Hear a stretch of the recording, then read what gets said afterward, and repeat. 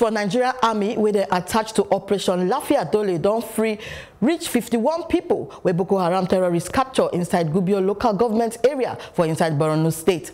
The troops still discovered 2 improvised explosive devices where the terrorists then plant for Buni Gari area inside the Gujba Local Government Area for Yobe State.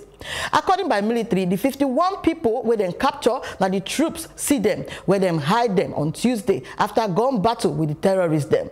Now during by the time of this fight, then take a kill 2 of the fighters them. The army yarn inside statement for Wednesday say 1 gun truck, 2 AK-47 rifle plus 1 anti-aircraft gun now in then recover for the place. The military still yarn say the Chief of Army Staff, Lieutenant General Tukur Buratai, don't order troops to make sure say peaceful atmosphere they nationwide for citizens plus residents as the year don't run to finish.